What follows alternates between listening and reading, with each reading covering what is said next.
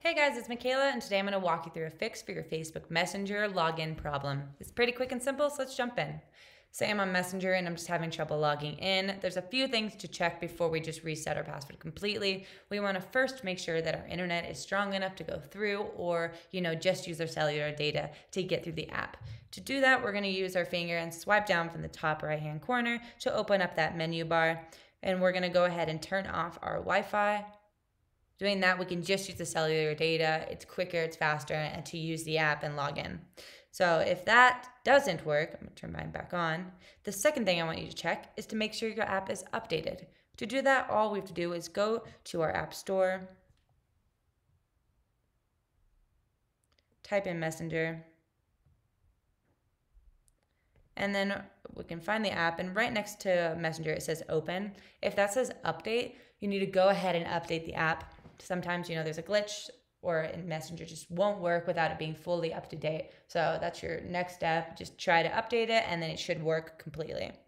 Now, if that's updated already and it's still not working, the next thing you want to try is to uninstall the app and reset it. We can do that by going out of our Messenger, going over to our settings, scrolling down, going to general, going to iPhone storage, and then finding the Messenger app. Here it is. Offloading the app. Basically, this is just resetting the app. We're taking it off. We're going to reinstall it really quick.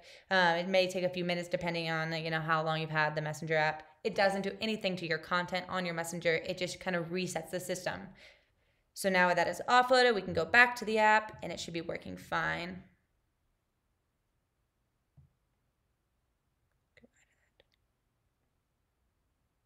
Now say that it's still not letting me log in. Their next step is, maybe your username is wrong, maybe your password's wrong, maybe you just need to reset it. So we're just gonna put in this phone number,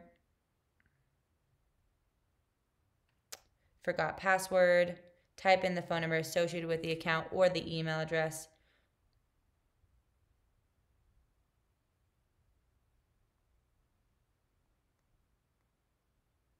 Continue. Ask to send a code. Will now send a code to me.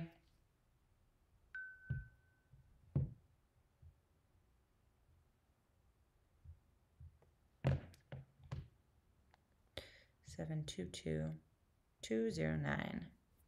And it says keep me logged in or log me out of other devices, just in case this was the wrong password or whatever. And then create a new password so that, this won't happen again. Let's just put in